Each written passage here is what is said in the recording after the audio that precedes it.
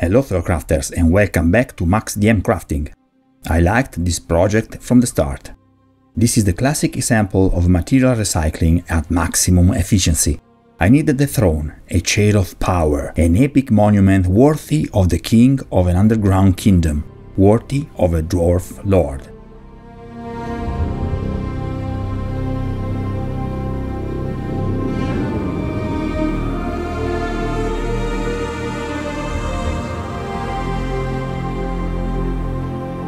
The final room of one of my adventures was to showcase all the beauty and power of the dwarven civilization. In addition to the elements we have created together here on my channel, I needed the final piece, something that made it clear that finally we are in the presence of the most important character in the entire dungeon.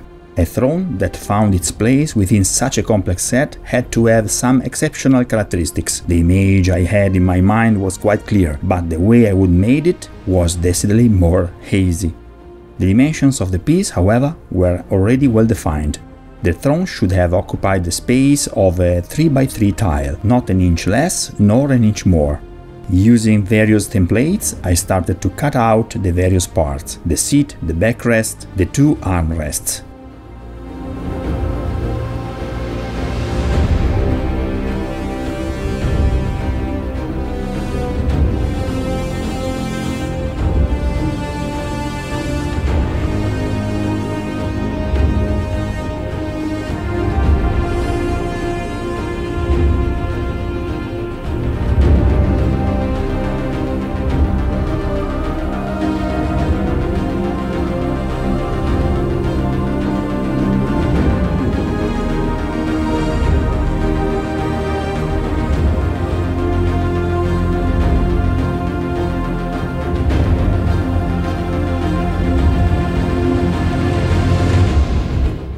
Like a dwarf sculptor, I began to shape the various components, smoothing corners, redefine shapes, and finally decorating the entire throne in bas-relief.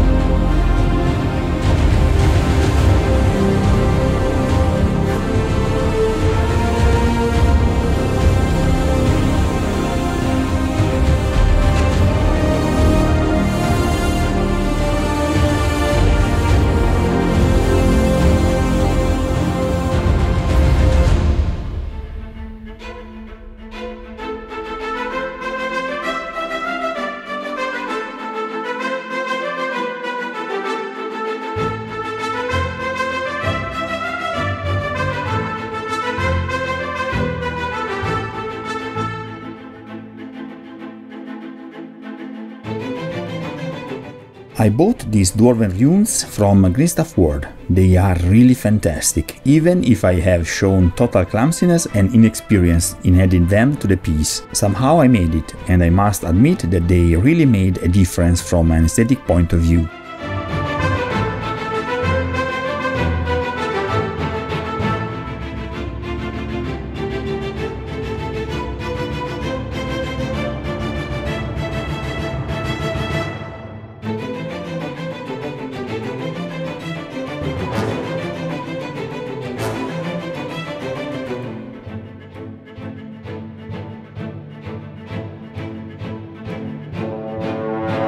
Now another big touch. I have recovered these leftover pieces to give the throne a very unique look. As I see it, this piece would look great in any of the dungeons in Skyrim.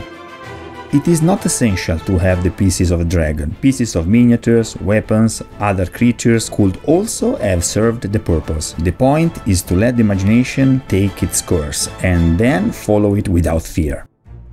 The base of my throne will have to be a tile of 3 inches by 3 inches. I need to increase the weight, so I decide to clone one of my dwarven tiles. Look on my channel for the numerous tutorials on how to create and clone pieces like this in resin.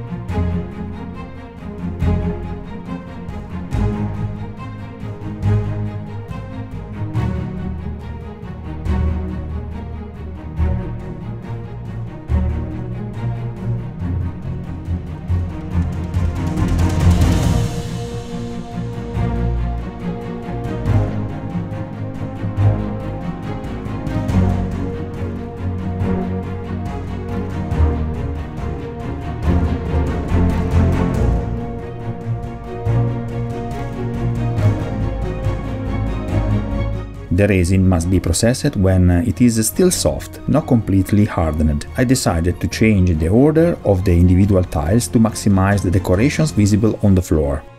The final shape is not decided a priori, but I adjusted it as the piece grew in my hands.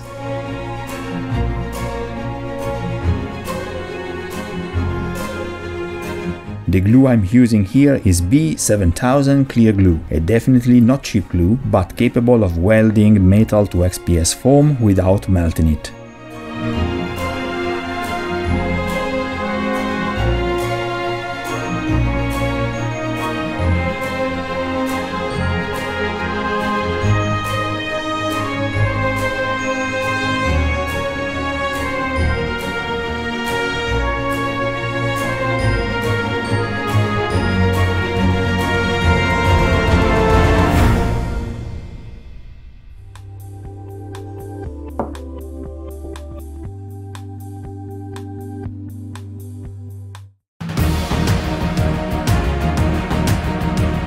Coloring this piece was so much fun. After I covered it with primer and Mod Podge, I devoted myself to the base paint.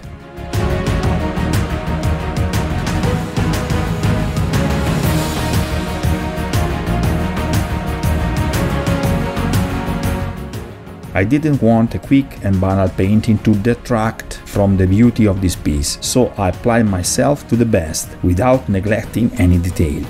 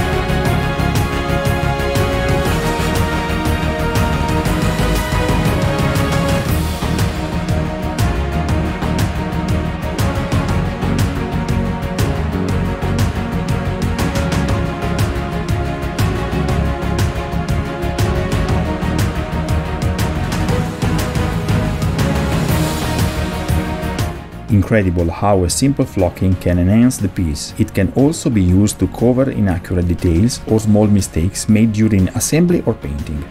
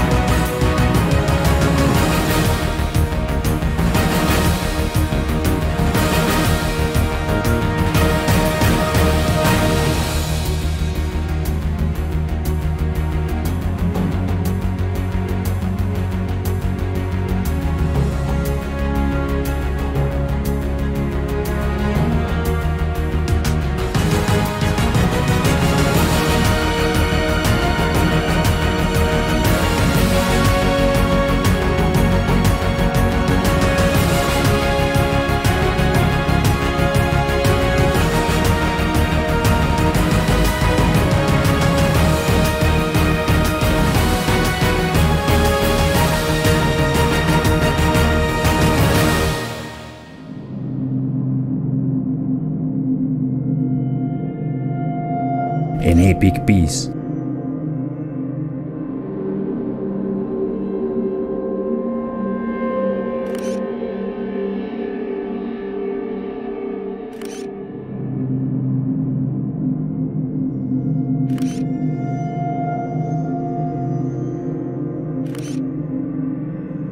Thanks for watching this video guys, share, like and subscribe, and till next time, happy crafting!